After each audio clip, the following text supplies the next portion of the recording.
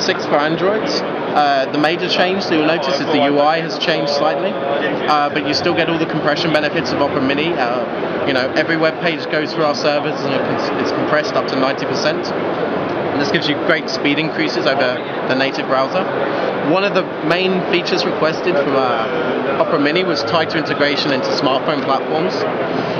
So one of the things we've implemented on this platform is pinch zoom, and we put a lot of work into making a really smooth experience when scrolling and panning.